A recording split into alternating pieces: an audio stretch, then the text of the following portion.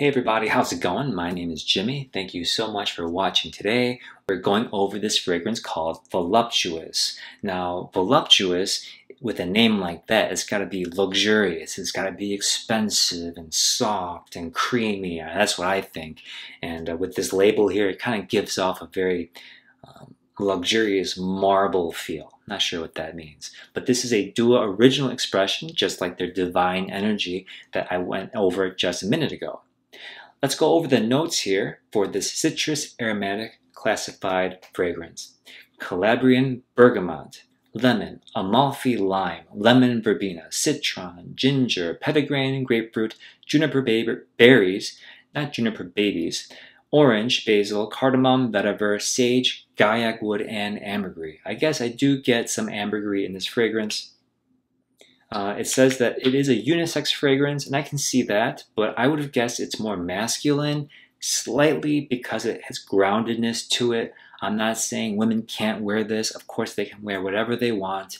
I feel like I have to say that nowadays, but you know that if you're watching this, okay? Now, do I get a lot of citrus notes out of this fragrance? I would say it's there, especially when you spray it. They do kind of blossom out of the scent profile, but it's not like a fruit basket here. So if you're looking for something super mass appealing that's good for teenagers, I would say this is not going to be for you. If you want something that can be dressed up and very regal, and this is not just because of the name, I'm saying this because of its powdery nature that's in here.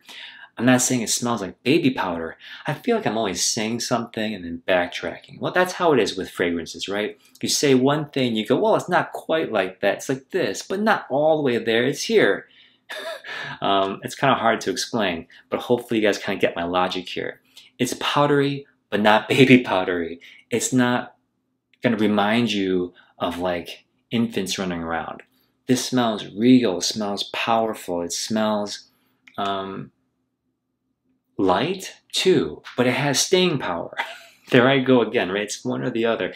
It's down the middle of all these characteristics I'm listing, and what I'm trying to say is it's not immature. It's not something you've smelled before. I haven't smelled before. You know where you might have smelled something like this? In the Dua catalog, where they have the most high-end inspirations from. And that explains why I haven't smelled it before, unless it was from Dua.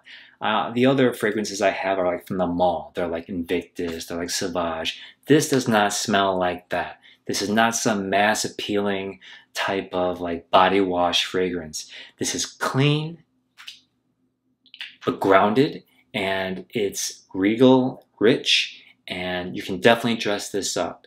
And I think if you have that certain quality, this is not really a bad boy fragrance, I wouldn't say, you know, if that makes any sense. I hate categorizing things like that, but we all have that certain categorization happening in our heads, right? Based on what we watched on TV growing up or our relatives and friends in the past.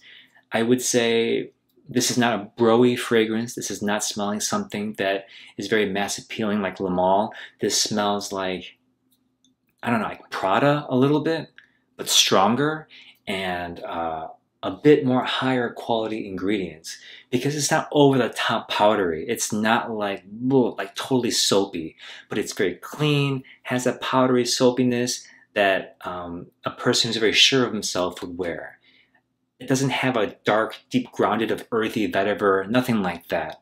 So if you want to smell clean and powdery and have that whole void in your collection filled, this might work for you. The only issue is it's kind of expensive for what it is, but Dua has these kind of sales happening, these 25%, 15% sales right now. Oftentimes, they even have a 30% sale. So if you wait for that, you can save some cash and get a few other ones that I'll mention today.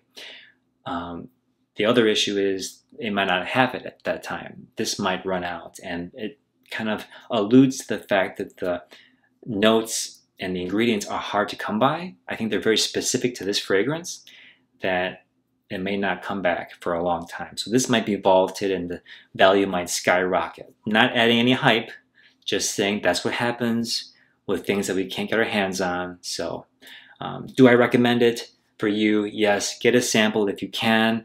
But if you are looking to try something new and you like the clean, soapy, powdery feel without being too dark, then I would say this is a pretty safe bet for you. Thank you guys so much for watching.